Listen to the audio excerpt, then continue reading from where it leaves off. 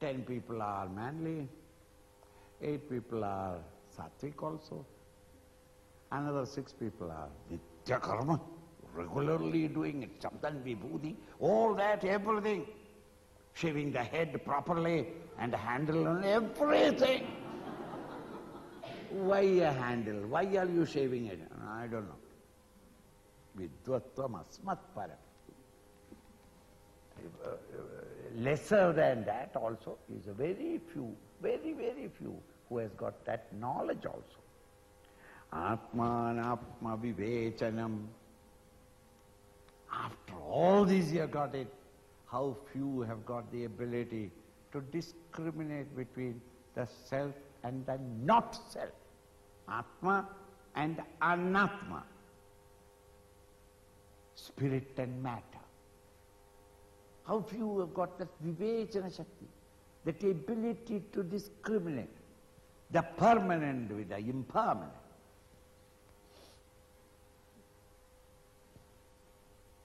Very few have got it. Even those who have got it, how few have got swa-anubhava. How few have got even discriminative power you have got it. If you study 2.5 years in Sandipani with the Upanishad, bन गया काम, हो गया मेरा. I know now what is real, what is unreal, Atman, Anatman. Have you any experience of Atman? Oh, what? Everybody cannot get it. That is only Swami has got it. You know, that sort of thing, you point out somebody, he has got it, not I. Swanubhava, you yourself directly experiencing that higher state. How few are there? Brahmatmana samsthiti. Even that happiness, that experience might come as a flash in you during satsang, during your own independent thinking and continuous study of the Upanishad. Yes, there are moments when it flashes a great joy, a great happiness. We can't explain what it is all about, but it is worthwhile living. But Brahmatmana samsthiti. 24 hours, 365 days, day and night, at all times, under all conditions, at all places. You are ever in that state.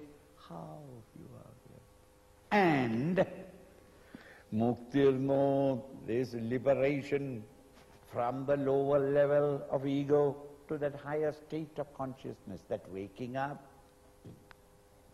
Muktirno shata janma kodi. You won't understand. Even with a paper and pencil you will not understand.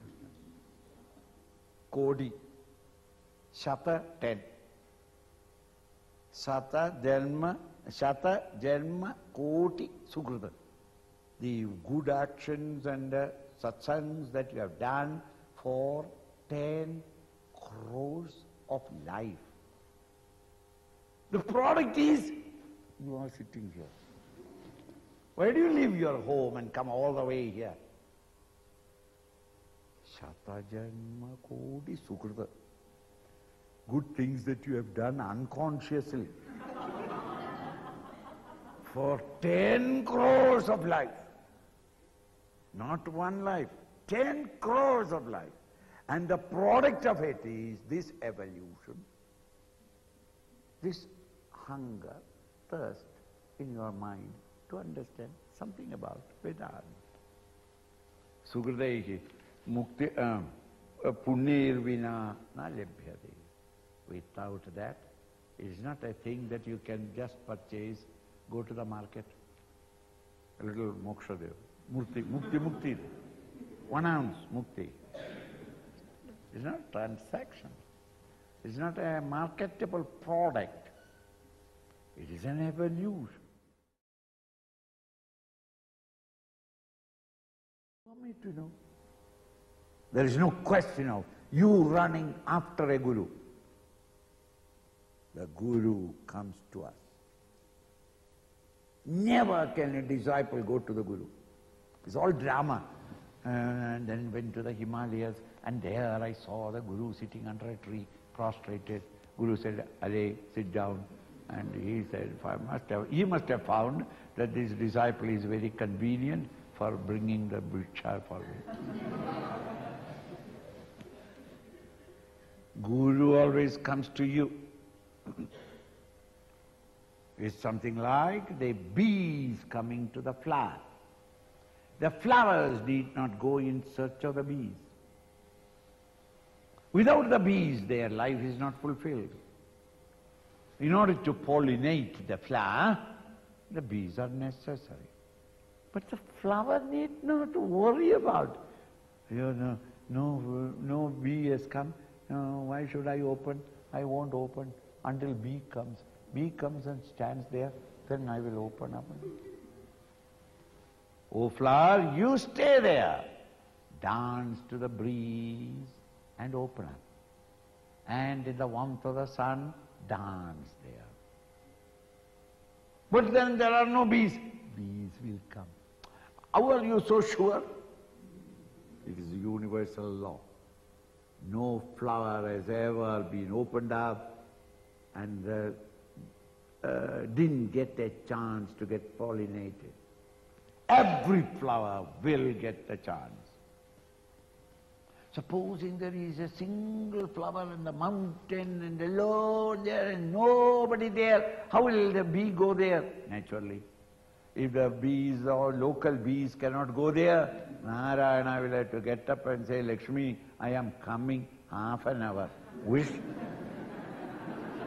As a bee, he has to come, pollinate and go back. And then when you go back, she will be very angry. "Where did you go? Where did you go? How did you go?"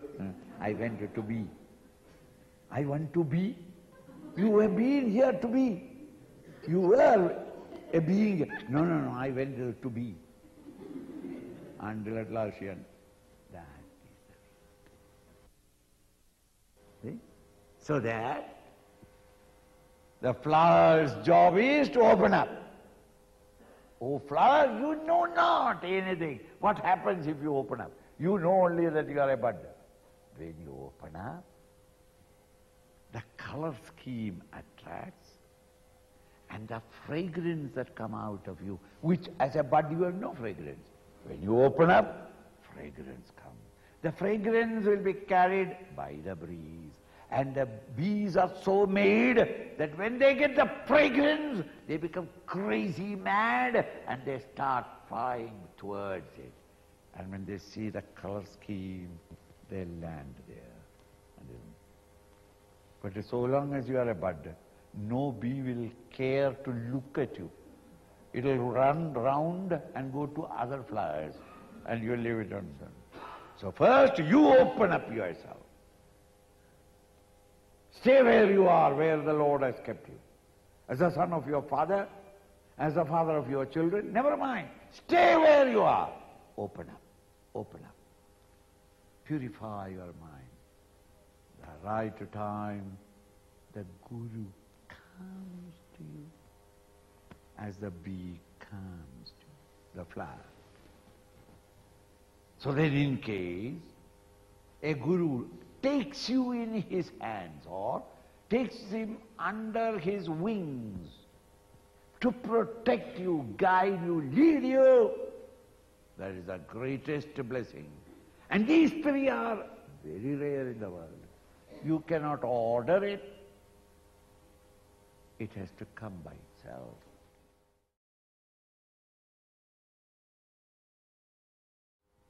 After having crawled somehow or other to the top of the mountain of, what do you call that, evolution as a human being, and got all the full growth of a manliness, and you got a chance to know the Upanishads or the Shastra,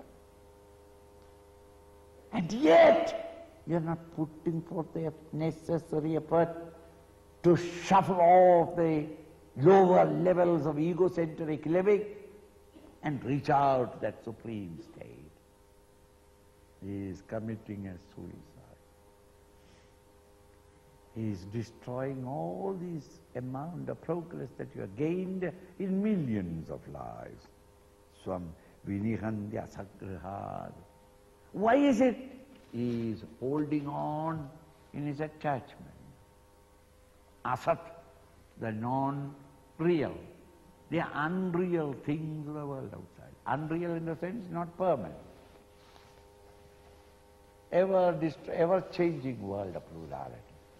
Holding on to it and its little pleasures. You are giving up this higher growth that you can gain in yourself. You have got all the chances. You are committing suicide.